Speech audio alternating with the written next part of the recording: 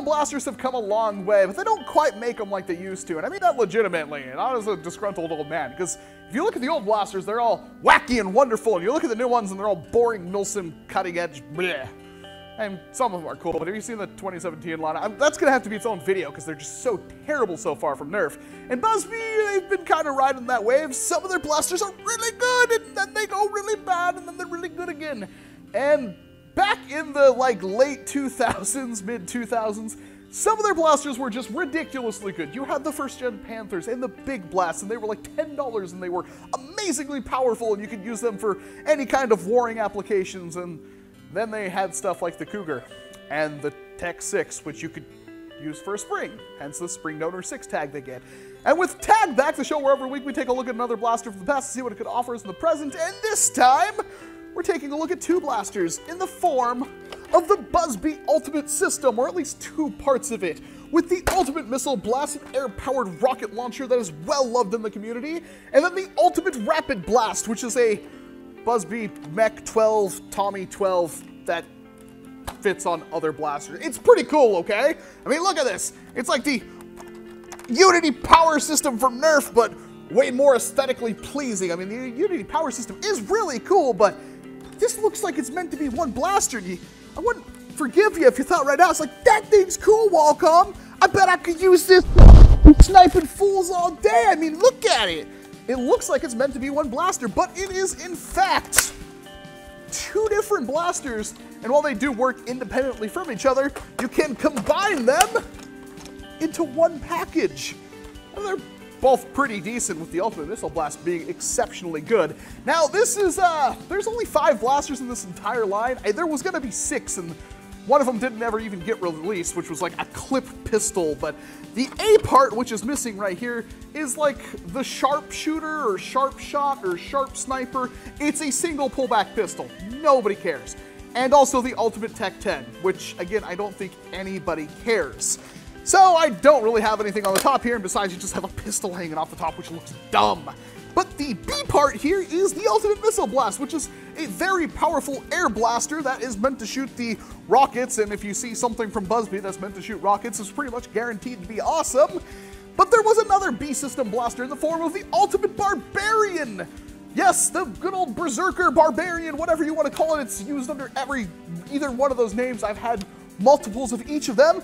Is a gigantic 20-dart rotating monstrosity with a rocket launcher built into the middle of it, and 2 triggers, and it was awesome. Can you tell how awesome it is by how excited I am? I don't have that blaster. I have Barbarians, but I don't have the Ultimate Barbarian. And then on the bottom here in the C category, this is the only C blaster ever released in the line, and this is, well, it's a flywheel power blaster similar to the Mech 12 or the Tommy 12. It's a semi-automatic pistol kind of blaster that is flywheel powered, and well, I mean, it's flywheels. BuzzBee was really big on flywheels back in the day. I mean, if you look at stuff like the, Ultimate Tommy 20, this was a little bit before Nerf was kind of doing stuff like that all that much, and now Nerf is all about them flywheels because it's cheap and efficient, and I mean, I'm not going to complain too much because they're relatively simple to mod once you get it down, as opposed to, putting springs together and having to put the entire blaster together to see if it works. You can actively test flywheel blasters that they're working on, so I kind of like them. But let's go over what these blasters are in their stock form, because in their stock form, they're still pretty much awesome. This is the Ultimate Missile Blast, and it's a rocket launcher that's air-powered, so you automatically know if you ever see one of these things, buy it because it's gonna be good. I say that because I've bought like 12 of them over the years. However, this is the first one I've ever had where the whole plunger, the pump back here, hasn't been completely broken. Now, if it is completely broken on yours, you can always replace the pump. That's not a big deal, but it's nice to have one in its original condition, and yes, it is. You got a grip right here. It's not the most comfortable grip ever, because BuzzBee never really figured out what's comfortable in a human hand. I'm not quite sure why that is, but it's got this locking stuff down here that's meant for another blaster, and then the, of course, trigger right here, the pump right here, and then some buttons on the side that are meant to disengage other blasters if you put them in there, like what I just did. I press this button to remove the Ultimate Rapid Blast, and at the top here, we've got the flap for shoving in a pistol, and this is laughably supposed to be a carry handle, but at this point it might as well just be a sling. But yeah, it's a rocket launcher. Now in here I have a Demolisher rocket, and as you can see, fires it really good. Really, really good. This is really good right out of the box. And if you wanted to be as lazy as possible, and trust me, I have been, you can simply cut off the front of this thing right here, and a dart will fit perfectly in there, a streamlined dart, if you will. And it will fire them really, really hard, and it will break skin. I should know because I brought one of these to Dart Wars, and one of the masochists there decided, hey, shoot me in the back with that thing, and I did, and it left lots of blood. It's awesome. Now, I wouldn't recommend doing that if your war doesn't allow it, and trust me, most wars don't, but as long as you don't have, you know, elite darts, you know, doing stupid stuff like singling these, they work pretty darn good. As a stock missile launcher, it's great. I mean, you can still get an XBZ or an Extreme Bazooka a lot easier than this thing, but this was found at a thrift store. All of the ones I've ever found were at thrift stores, and you can even still find them online if you look around, and they still have that really cool ability to lock other blasters in together. Now, if you saw Kieran's crazy Raven rocket launcher thing that was in the Pan War video, you would have noticed that he cut the top of this off and put it on another blaster so he could integrate a Nerf blaster in here. That's one of the cool things is these systems, as long as you have the whole rail, or at least the rail on the Ultimate Rapid Blast here, you can cut all this off and put it on any blaster you wanted. It pretty much fit right in here. So you can get pretty creative with it. And that leaves us with the Rapid Blast, which is a little less good. Now, I have to say that because it's a 2010 flywheel blaster. The power isn't all there yet, and we're talking about when things like the whole barricade and whatnot, we're just kind of getting around to the old school Raven, and then you get this. That being said, I like this thing a lot. In fact, I bought this, when I saw this blaster, had to be about 2 years ago now, I took a picture of it and I asked Bobo, is it any good? Should I buy it? It's like, it's $4, I'm gonna buy it anyway. Because it's like, look at this thing, it's the perfect size. You cut off this barrel right here, you've got a way smaller barricade that's way holsterable, at least a leg holster anyway.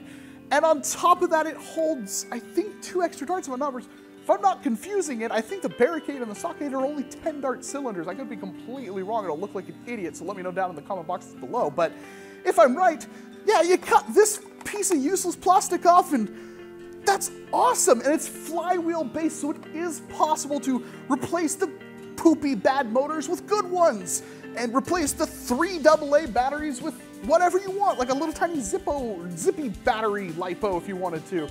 It's got a good trigger, it's a long trigger pull, and there is no rev switch, but thankfully because of how long the trigger pull is, you could definitely have a rev trigger that, you know, when you pull this halfway and then when you fully fire it, releases the dart. The switch is right here on this orange thing. You slide that back and the anemic motors start up, and I have 2 BuzzBee darts in here. This will only work, stock anyway, with BuzzBee darts. If you try to shove streamlines in here, they're too long and they'll get caught in here. So, or right here in this bulbous area, all you would have to do is Dremel that out and it would work fine, but, I mean, this is bone stock, but even then, if we get this thing worked around, woo! I mean, it's not great. It's usable, but the max range is like 30 feet angled. Not terrible, and of course, these batteries are almost dead and you can just replace everything. So if you're looking for a really cool little semi-auto pistol, it's gonna take some work, but I guarantee you nobody else is gonna have something like this. But of course, the entire point is when you put these 2 together, it seems like one blaster.